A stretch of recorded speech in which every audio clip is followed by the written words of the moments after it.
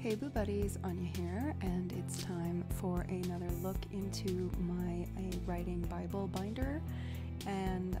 if you remember in part 1, I started with a project page where I laid out all of the paratext, and I'm just going to turn that page over and continue on with the next part of setting up a new picture book for me, which is my thumbnails.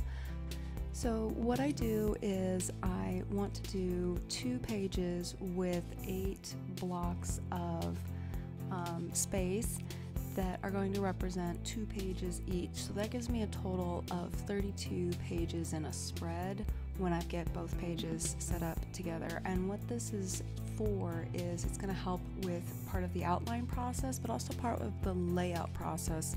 as I set up the book, both in the beginning of the planning stage and also at the end during the format stage. So that's why it comes in pretty early in my project binder, but it's not really something I'm going to be using a whole lot right off the bat.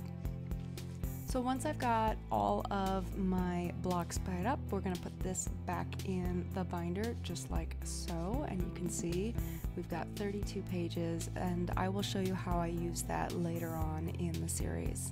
So before I put my binder completely away, I'm going to go ahead and make a color swatch for my illustrations. For this project, I'm using my Winsor&Newton watercolors, and got my palette all set up, and 1 brush just because we're just swatching today, and 2 pieces of watercolor paper. So the first is going to be for experimenting, and the second is going to be my finished swatch.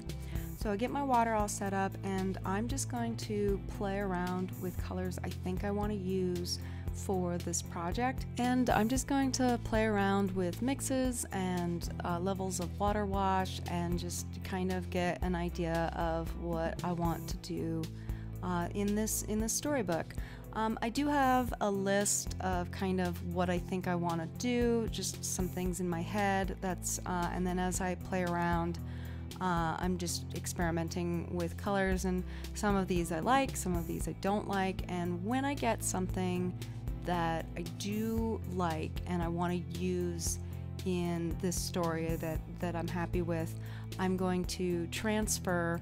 the color, the mixed wash color that I've come up with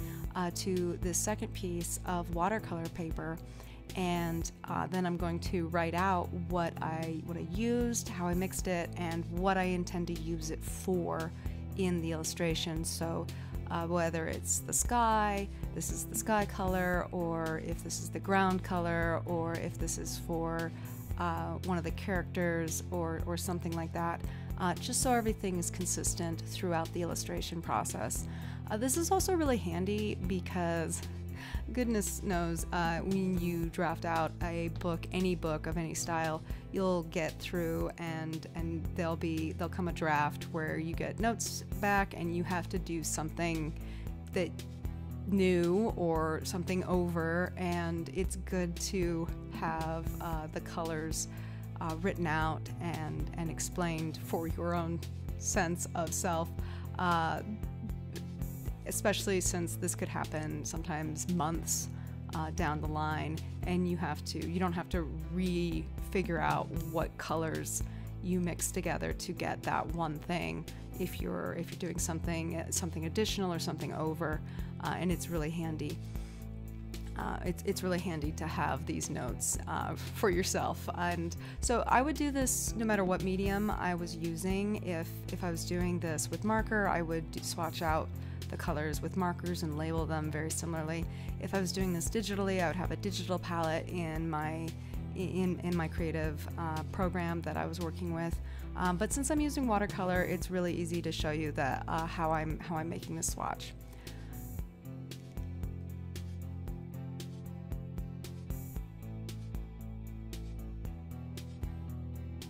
Okay, now that my swatch is finished, you can see I've got quite a few of these pieces of paper all labeled out with things and colors. And when I've got my swatches all ready, then I'm going to take a handy dandy A5 style clear plastic, I think this is a pencil case, but it works really handy for a little holding of swatch papers, and that fits right into my notebook, and it goes with the project, so everything is together in the binder, nice and handy for me, and it's very easy to see what's going on and what I used for this project. So I'm going to slip this in the binder right with everything else, and that is how we set up our illustrations. I hope you guys found some inspiration in this one, and I will see you in the next one, Boo Buddies.